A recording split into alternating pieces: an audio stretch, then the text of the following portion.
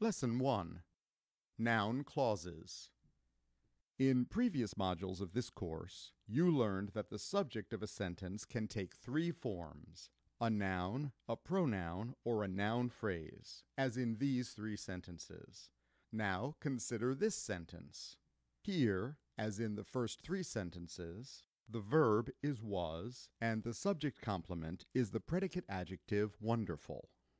In this sentence, however, the subject is the subordinate clause, what we ate for lunch. This clause begins with the subordinating conjunction what, and has its own subject and verb, making this sentence a complex sentence. When a subordinate clause functions as the subject of a sentence, it's called a noun clause. Like a noun phrase, a noun clause is a set of words that, as a whole, functions as a noun within a sentence.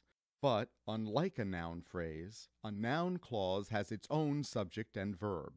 Thus, with minor structural changes, a noun clause could function as a complete sentence on its own. A noun clause can also function as the direct object of a sentence. For example, in this sentence, the noun clause, that you lived in Portugal, functions as the direct object. Again, this clause includes its own subject and verb. Somewhat less commonly, a noun clause can also function as the indirect object of a sentence, as this example illustrates. As a final example, in this sentence, the noun clause, why Rona quit her job, functions as a subject complement, specifically a predicate noun.